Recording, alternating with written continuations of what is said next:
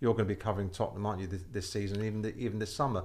Can he make Tottenham great again? Well, I think he's a good fit. I think the profile wise, I think he's a manager, and maybe not so much with Mourinho, but certainly with Conte, kind of felt like he was doing Spurs a favour being the manager.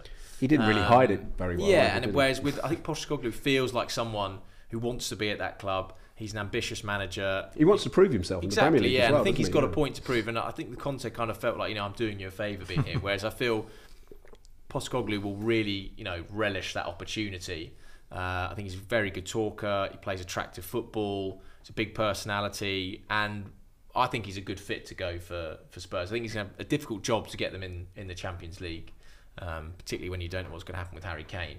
But I think for Spurs, I think in the market that they were looking and the names they were trying to get, I think they could have done worse than someone like Postecoglou personally. But expectations won't be for him to hit the ground running in terms of challenging for the title next season, will they? No, I think most Spurs fans would, at the very least, just want to see some good football again. That's a starting point, because they haven't really seen it for a couple of, for a while, really, on a consistent basis. Yeah. There was maybe the second half of the season before last, when they ended up finishing top four under Conte. But apart from that spell, there hasn't really been much to get excited about at Tottenham since the Champions League run, in 2019.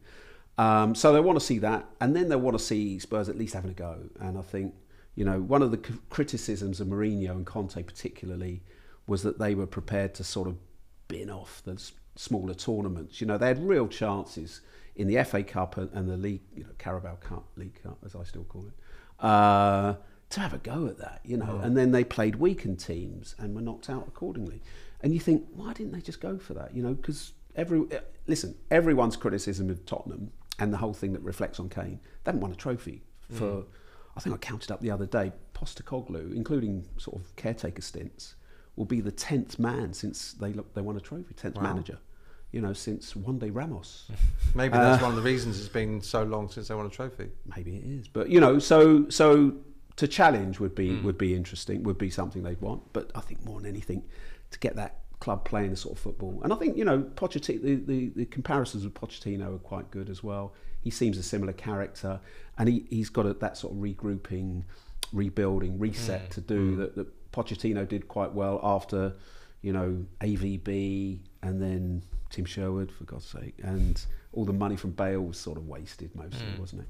So Pochettino came in and turned it around. It took a year, but then he got out some of the deadwood, got in some young, hungry players, and I think that's what he's going to have to do at Chelsea, isn't it? You were talking earlier, Gerry, about the disconnect, and you said that Arteta and Unai Emery, there was a big disconnect. Yeah, wow, big disconnect. And that was one of the things that Arteta had to overcome. Yeah. He won the FA Cup within 6 months of taking over, which bought him a bit of time. But he also was granted the backing of the not too popular Arsenal owners at the time, and even now, the Kroenkes, to say, well, we will let you change the culture of a club, reconnect with the fans, get the players and the fans back together, get rid of the people that people don't like and get on or sort of spoiling the atmosphere here. Does Postecoglou got to contend with that at Tottenham, or doesn't seem quite so bad? It's not as toxic as it got at Arsenal, I don't think. So I don't think that's the big problem. I think he's already got, he's got some goodwill in the bank just because of the way he plays football and he's known for. And I think my personal, taking a bit of a punt on it, still with the season a month away, and you'll be there in Perth for his first big game, so on home soil for him.